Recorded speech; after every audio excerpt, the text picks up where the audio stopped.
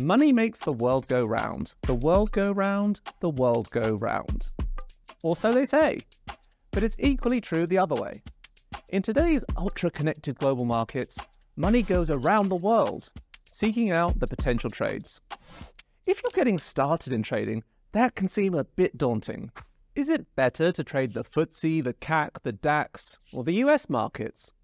What currencies are going up, and what are they going up against? Yet being able to trade such a wide range of assets from a single screen can be a huge advantage. After all, there's always a bull market somewhere. So join me, Galaxy Brain investors, as we head around the world in 7 trades. I'm here in New York, home of the world's largest stock market and center of the world's largest economy. America accounts for around 1/4 of global GDP, which helps explain the old adage, when Wall Street sneezes, the world catches a cold. But how do we know if the US has the sniffles? There are 3 main American stock benchmarks. There's the Dow Jones Industrial Average, the oldest by far at almost 140 years, but also the narrowest. Then there's the S&P 500, which is the broadest and was created in the 1960s. It's perhaps the best barometer for the US market as a whole, but in many ways it's the NASDAQ that's told us more about the US economy for the last decade or so. It tracks the stocks that are listed on the NASDAQ Stock Exchange, which is different from the New York Stock Exchange and has a heavy bias towards the tech sector. In the 2010s, and especially after the pandemic, the NASDAQ boomed. It's up by more than 400% in the past decade. Will it continue to outstrip the Dow and the S&P in the years ahead? Or will the older sectors start to drive the US economy once again? The relative performance of these indices will tell us a lot about what's going on, and this may offer ways to trade these shifts. We're still in America for our second trade. Behind me is the Federal Reserve, the US central bank, and in many ways, the seat of America's financial power. Nothing better demonstrates the global dominance of the US and the financial trust that investors place in it than the US Treasury bond.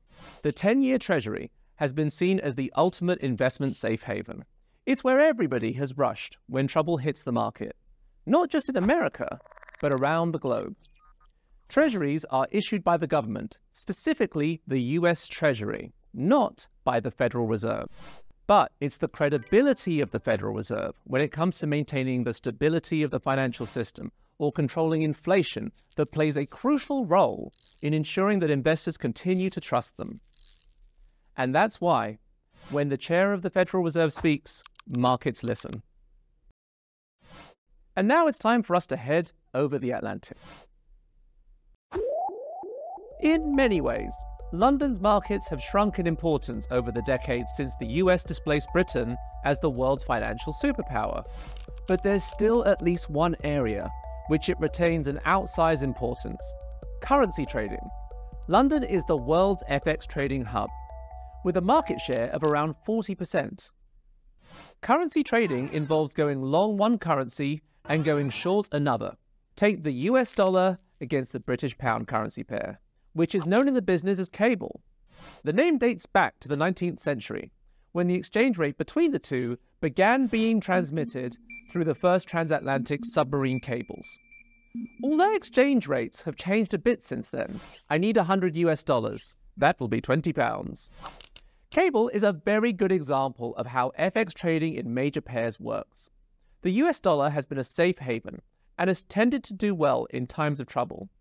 The pound has been much more cyclical and has been buffeted much more in a crisis. And talking of being buffeted, bit breezy, isn't it? We're still in the UK. Just about. I'm on an oil platform in the North Sea. The production of oil here in the 1970s transformed the global energy markets. But it's not even in the top 10 oil producers these days. The US, Saudi Arabia, and Russia dominate oil production, with more than 40% of output. Despite that, the benchmark for global oil prices is still Brent Crude, which was originally named after and extracted from the Brent field, but is now a basket of oil from several North Sea fields. When oil is traded, it's often priced with reference to Brent, at a premium or discount depending on the type of oil, taking into account factors such as how dense it is and how much sulfur it contains. Brent is the benchmark for around 2/3 of global oil supplies. Let's go somewhere a little more relaxing. This is better. We're in Paris on the Champs-Élysées, the epitome of French luxury and beauty. We're here because this provides a very good example of how concentrating too much on the US can lead investors astray. American markets have greatly outperformed the rest of the world for the past decade or so, but that doesn't mean there haven't been opportunities elsewhere. Many European companies have done very well, even if the overall market hasn't shone. And nothing shows that better than French luxury goods makers. They've boomed on the back of rising demand, especially from newly wealthy buyers in emerging markets. That's why LVMH is one of the world's most valuable companies, and its founder, Bernard Arnault, has been battling it out with Elon Musk for the title of the world's richest man. It's also why the Paris Stock Exchange has overtaken London as Europe's most valuable stock market. Should we check out a bit of bling? Hey, this isn't what I meant. It seems I've ended up in a hole in the ground in South Africa. What used to be in this hole was a lot of gold. Until relatively recently, South Africa was the world's biggest gold producer. Back in the 1960s and 70s, it was responsible for 2/3 of global supply. These days, production has declined, and there are quite a lot of countries ahead of it. But all that South African gold is still out there, in jewelry or bank vaults or wherever. That's the interesting thing about gold. Unlike a lot of stuff we dig out the ground, it doesn't really get used up, and it's not especially scarce compared to some other elements. So why do we put such a high value on it? Perhaps because of that. It doesn't corrode, it doesn't tarnish, it doesn't have that many industrial uses, and there's enough of it if we're prepared to pay the cost of mining it, without being so much that the market is easily glutted. Those features make it a very good metal to use as a store of wealth. If you've been counting, you'll know that's 6 trades. So what's the 7th? Right here in front of your trading screen.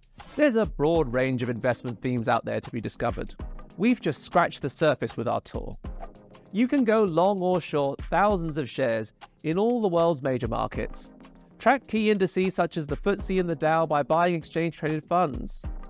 Take a view on commodities through current spot prices or futures contracts in the months ahead. And trade all the major currencies against one another. But just because you can trade everything doesn't mean you should. Trading is about getting to know a market, what drives it, and what the risks are. You can check all that's available on capital.com. But before you do, here's a few things we've seen on our global tour. There are a vast range of assets trading around the world. Traders should think globally. Markets are driven by a range of different trends. When one's going down, another's going up. Trading indiscriminately will lose you money. Do your research and find your edge.